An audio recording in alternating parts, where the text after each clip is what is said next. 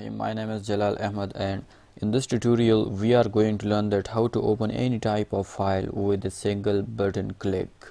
For that purpose, let's take a button, place it in here and edit the text as, let me edit it as help.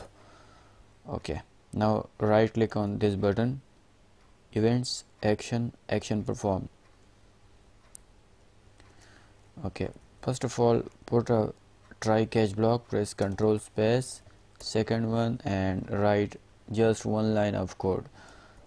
Runtime dot get runtime dot exec, and we will write in here a string value, that is run dll 32 space url dot dll, and put a comma, and then file protocol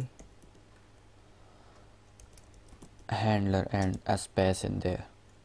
Then outside of the double quotes put a plus sign, and then double quotes again, and in here we will put path of the file we want to open.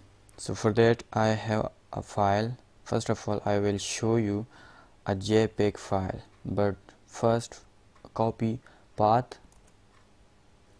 and then put it in here, and then copy name of the file and put a backslash and then name of the file.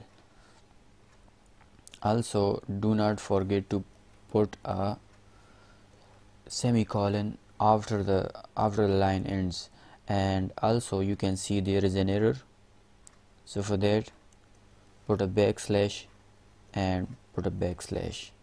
Now press Shift F6 to run the file, press help, and you can see the file is opening. Now let me show you another file. Copy name of the PDF file, replace this one,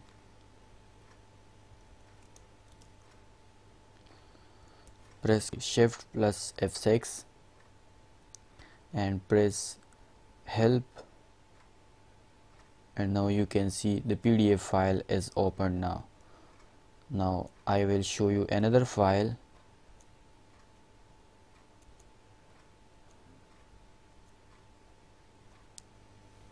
A text file, copy name and put it in here, remove this one and place this file. Press Shift F6 to run the file, press the button, and you can see our text file is open. Now I will show you another one as well, that is the Word document. Copy name of the file, replace the text file with the Word file, press Shift F6 to run the file and press help, and you can see our Word document is opening. Okay, in short, showing you different files means that you can open any type of the file with this one line of code. Now we are opening it by clicking a button and the file is just opening. What if we put a menu item in here, just like, let me show you, you can see it in here, help and keyboard shortcut card, you can see it opens the PDF file as well. So let me add a menu. Okay, help, and right click on it, add from palette a menu item, just edit the text as help, and also I will add a shortcut as well.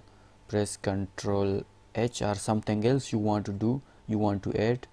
Okay, and now right click on it, events, action performed, and do the same code in here, copy, paste. Okay, now press shift F6. File is executing now, help, and you can see the same function is executing. That was about this tutorial. I hope you have learned something new today. For more videos, please stay tuned with us, press subscribe button, and also don't forget to press the bell icon as well for all notifications. Thanks for now.